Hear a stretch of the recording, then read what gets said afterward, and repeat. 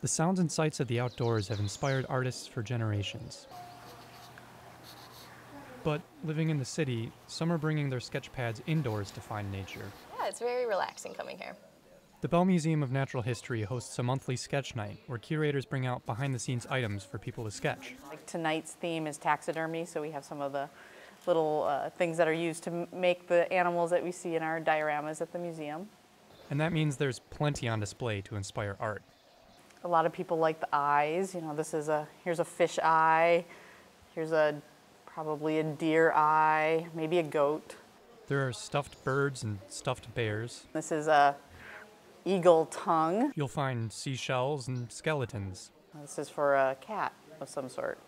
And Sketch Night invites creativity through more than just sketching. Going with a taxidermy theme, participants were invited to create Wolpertingers, or fake hybrid animals, out of cut-up Beanie Babies. I'm just having fun with it and seeing what happens. So, whether you want to move a pencil or a Beanie Baby skin, And taxidermy means moving skin. That's exactly what the word means. finding inspiration in nature might just be easier than you thought. Max Smith, Murphy News Service.